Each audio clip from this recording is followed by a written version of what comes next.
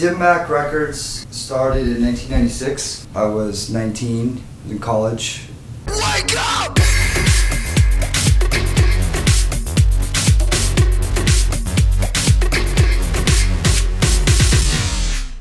Actually, at the time, I was living in the Pickle Patch, which was an apartment that 3 of my friends and myself would have bands come and play in our living room.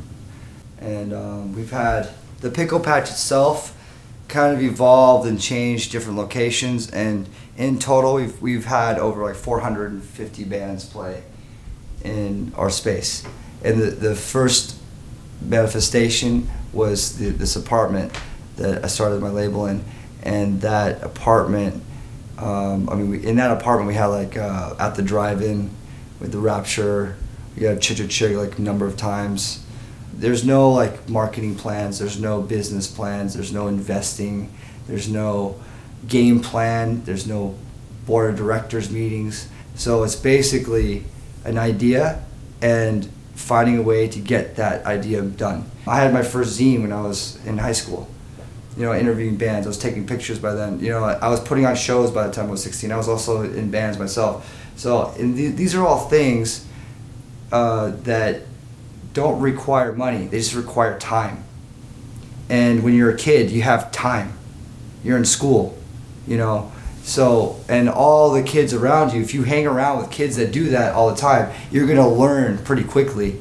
And you wanna be part of that community. You wanna be a productive member of that community. So you want to be in the band, you want to start the zine, you want to join your friends and go to Kinko's late at night and steal copies and make a zine, which is exactly what I did with the label. And starting the label cost me $400. And you know, I was involved with the art and design of every record, whether I designed it myself or I had a friend design it. I was very hands-on with the whole operation, doing the prints myself, doing the silk screens myself. You know, a lot of it was just, it's exclusive. It's like an exclusive club. You want to make each record special, and that's the birth of DIM MAK. DIM MAK 001 was a 7-inch. I partnered with another label called Bastille Records. They're good friends of mine. John and Gabe Bound. They were my friends from high school. The band was called Stick for Your Carousel, and it cost us $1,200. You know, the whole of the process is distribution. How are you going to distribute these fucking records? I found one distributor, Ebullition Records from Goleta, which is in Santa Barbara. I worked for them. I would intern for them. For 7 years, I wrote reviews and I had a column in their magazine, Hardtack, and I did it all for free. The whole time I was in Santa Barbara. I think it was 96 to 2002. 2002. I was lucky and I got to release The Kill's first record, Black Rooster EP. That was a major stepping stone for DIM MAK. I was their merch guy, I was their road manager, I was their driver, and I was their first label in the US. 2003 is when I got the first Bloc Party 7-inch sent to me, She's Hearing Voices. And that's when I realized this is my huge break. I just found one of the most important bands I've ever heard of in my life. Alright, so 2003, that's year 1 of DIM MAK in LA. We just started throwing really small, but really cool parties in Hollywood. I mean, I was DJing at the parties, but I wasn't a DJ, I was just playing records. And the kinds of people that would come to DJ or that we'd invite to DJ were bands. So no one could properly DJ at a DIM MAK party in 2003. We would have Carlos from Interpol, Nick from the Yeah-Yeahs, Jenny from Rilo Kiley, just like that kind of scene. It was very indie. That was the whole vibe. We just kind of branched out and did a bunch of parties throughout LA. Fun, indie crowd. It was very different from an actual rave with dance music.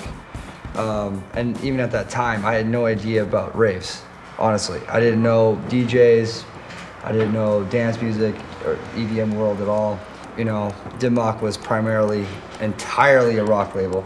And at that time, it's like from 2003 to 2006, I just evolved as a DJ. You know, I went from playing records to actually becoming a DJ. And then, you know, with the kind of influence of all the remixes going on of the rock bands, that was really the gateway for me to get into electronic music. So by 2006, we were doing the DIM MAK Party at Cinespace, which we've been doing that for 7 years now. And that's when 2006 was a really big year for electro. It was actually the first year electro kind of came into form. So inviting, Busy P from Ed Banger and what his whole camp was doing to come play at our club, and Justice and Boys Noise, and I mean that was all like kind of emerging at that time. And it started 2007 is when we signed 2 artists that shaped DIM MAK as more of a dance-driven label, Bloody Beetroots and MSTRKRFT.